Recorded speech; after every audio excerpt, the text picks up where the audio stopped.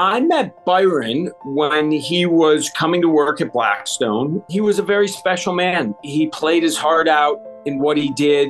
He was not stopping. He was always a student of the game. He always wanted to learn, and he always wanted to help other people. He was such a beloved figure at Morgan Stanley. He was really one of the few people that was unafraid to speak truth to power. The main message I got from Byron is just to live life as full as you can. And he just inspired you to always keep pushing. We have some sad news to share. One of Wall Street's most prominent investors, Byron Wien, has died.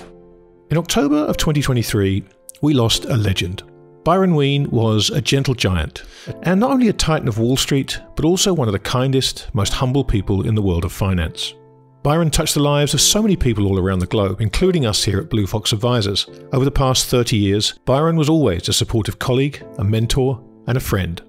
He was curious, intelligent, bright. We talked about everything, not just markets. We also talked about life, and I liked him for that. You can talk to him about anything. He was so knowledgeable, and he had this very smooth, comforting manner about him. He was just a lovely fellow. He had such a nice, gentle, calm, smart way about him. He's a good person, and he brought a lot of enthusiasm to what he did. And his success supports the view that the only way to be successful in life is to do what you love and love what you do. He loved what he did. He brought a high degree of enthusiasm for it and a total commitment. So, thinking very kindly of Byron, I got a lot of good ideas on how to think from him.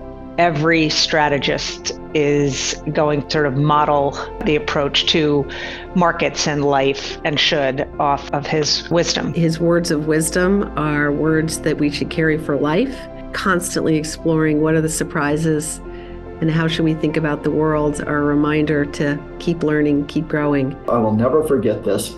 He said, I was never afraid to lose my job because the only thing I really needed in life was a roof over my head and a New York City library card.